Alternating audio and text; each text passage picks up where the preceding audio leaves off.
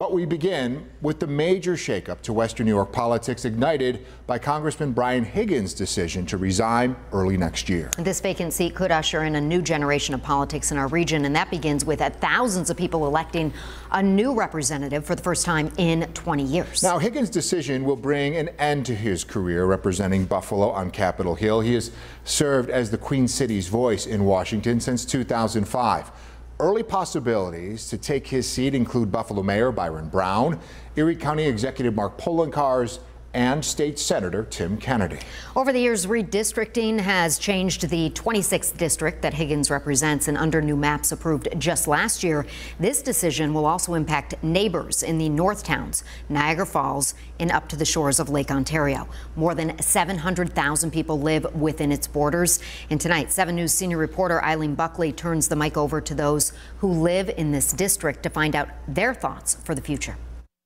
I started tracing the voices of the 26th Congressional District in the heart of Buffalo's East Side. Larry Stitz owns the Golden Cup Coffee Company on Jefferson Avenue. It's going to be a loss of power for our region because, as you know, in the House or the Senate, the longer you're there, the more power you kind of have. Stitz tells me the next congressional leader in his district needs to focus on bringing back small business. Without the small businesses, where would we be?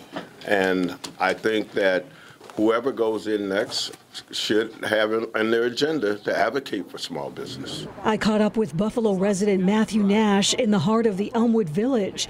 Nash tells me the next congressional leader must pay attention to inequities in the city. We're standing in a very beautiful part of Buffalo, and I love it here, but I definitely could see a better redistribution for helping parts of the city. Now, the 26th district stretches up into Niagara County, so I came here to the village of Lewiston to talk to community members. I would like somebody that has a broader experience. Kathy and Thomas Gorbasi are town of Lewiston residents. They say the next leader to represent their district needs to have a better understanding of rural communities. Someone that's more aware of what our issues are out here, you know, employment and environmental concerns. There's a huge need for medical services out here, and the people are very Buffalo-centric, and I don't know that they're city-centric. I don't think they understand the whole issue. Others like Mike from Lewiston hope in the future the Republican Party will present a candidate for this deep blue district. So what are your thoughts of Congressman Brian Higgins saying he's going to resign? He could stay another 2 months and just you know, see it out instead of having a special election. But that's what I learned to expect from Democrats. But it was Judy Dowd of Williamsville who delivered a very profound response to what she wants from her next representative in Washington. Freedom, our freedom. That's what we need to keep. We can't lose it. We're a voice for the 26th Congressional District. Eileen Buckley, 7 News.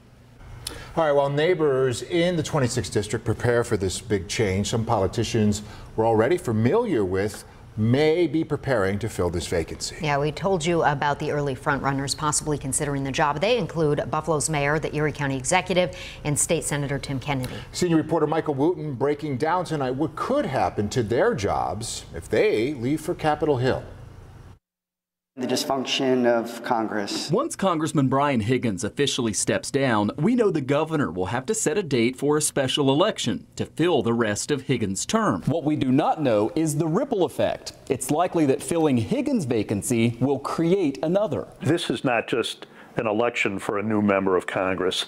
There are so many different people and different offices involved in this that we could be looking at it at a wholesale change in political leadership in this community that you see only once in a generation, if that. Reportedly interested in Higgins' seat are Erie County Executive Mark Poloncarz, Buffalo Mayor Byron Brown, and State Senators Tim Kennedy and Sean Ryan. If Poloncarz runs and wins that special election, the charter says the county legislature legislature would appoint his replacement until voters elect someone to finish his term. Push out. If Brown goes to Congress, the city charter says the Common Council president will take over as acting mayor until the next general election, when voters will pick someone to fill the rest of Brown's term. That puts an even bigger focus on picking the next council president. That's why this is a key intramural election that we're going to see in January. Finally, if either of the state senators trades Albany for Washington, it's likely that seat would remain open until the general election in November.